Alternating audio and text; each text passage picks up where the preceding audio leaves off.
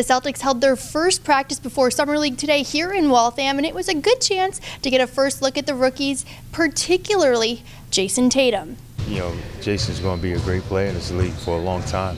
I think it's just his overall just demeanor, you know what I'm saying, his posture.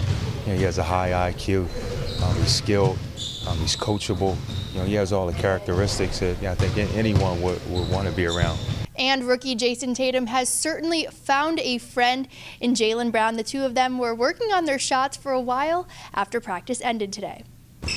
You know, I was 19 years old last year, so there's going to be a lot of questions that have to be asked, and at least you have someone here this year that seen everything, the same thing that he's seen, so I can give him a lot more advice and help him out a little bit because I was in the exact same position last year. And with free agency right around the corner, there are lots of things for Celtics fans to keep an eye out for in the coming days.